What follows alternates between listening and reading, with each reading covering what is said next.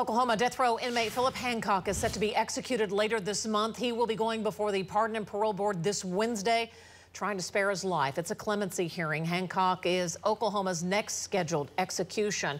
He was convicted and sentenced to die for the 2001 murder of Robert Jett and James Lynch here in Oklahoma City. Hancock says he was acting in self-defense. Some state lawmakers have recently asked the court to take another look at what they say is key evidence to support the claim that the man is innocent. Hancock's execution, though, is set for November the 30th.